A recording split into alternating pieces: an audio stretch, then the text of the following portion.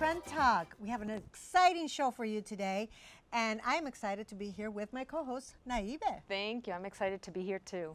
Well, you know, Naibe, the other day I was looking through Facebook, and I saw a post by Ada Rodriguez, who was our co-host for last season on the Trend Talk. I love her. She's an amazing comedian. Yes. And she was not being funny. She was being serious with this post. It was about how Latinos don't support each other, but one of the sections of her rant, which is I'll say it for you. I believe that's the name of her rants, which I love. Good job, Aida. Yes. And so one of the portion of her rant that I really zeroed in was this. Take a look. Hey, what's up, everybody? It's your girl, Ida Rodriguez, with my latest I'll Say It For You. And what is up with all the hatred on the darker skin and the black? I mean, I know what's up. Colonialism was the greatest of all time. But what I'm saying is, why do we continue to buy into this? Why do we not associate melanin with divinity and something special, as opposed to letting people convince us that we're less than because we're darker? Listen, all of us come from the motherland, whether you want to accept it or not. Yeah, and exactly what she's talking about, that colonized mentality is what drives a lot of people to want to appear or look like the dominant culture. Like, look at baseball great Sammy Sosa. Oh my goodness. He's unrecognizable, right? Yeah. I mean, he was a Dominican beautiful man before. Black guy. Right, he was a beautiful man before, and now it's like, it looks like has something going on wrong because he lightened his skin.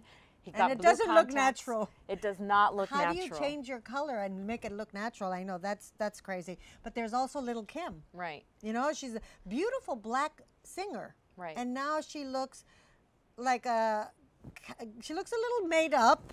You know, I think she had chin implants. Well, it looks like she got it all. She got the 5 special, like the nose, the cheek, the chin, the eyes, and her skin color, and the skin whitening. She got lighter. Yeah. I mean, I think at a certain point, it's not even like a cosmetic little, pick me up. It's literally body dysmorphia. And I looked it up, and it says body dysmorphia is a mental disorder characterized by the obsessive idea that some aspect of one's own appearance is severely flawed and warrants exceptional and extreme measures to hide or fix it. And sometimes these flaws are delusional or imagined, like obviously. It's almost like an illness, right?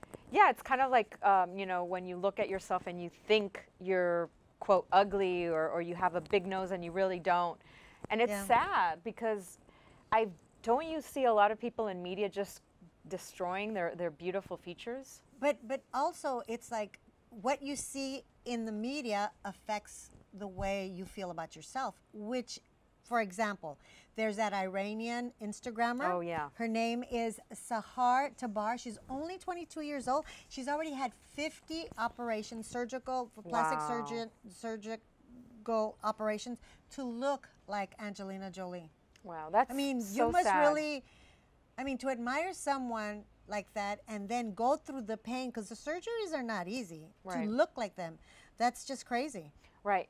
And it's like when you're that young, it's sad that there was no parental intervention, right? Because it's like, where are the parents guiding you and telling you, like, don't do it? And I mean, I guess kids are going to do what they're going to do, but where's she getting all this money? I mean, this money's coming from somewhere, right? It's definitely no parental supervision, and it's definitely going too far, because even people who don't have parents are going crazy that way, and they shouldn't. They are adults. They should know better.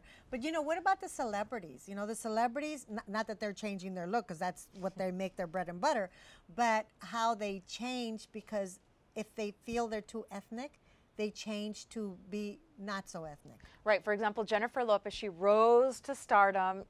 She was on In Living Color, and she had these beautiful brown. And then she played Selena with that beautiful black long hair. And then all of a sudden, now she's blonde. I like her hair. I like the highlights. I've done it myself.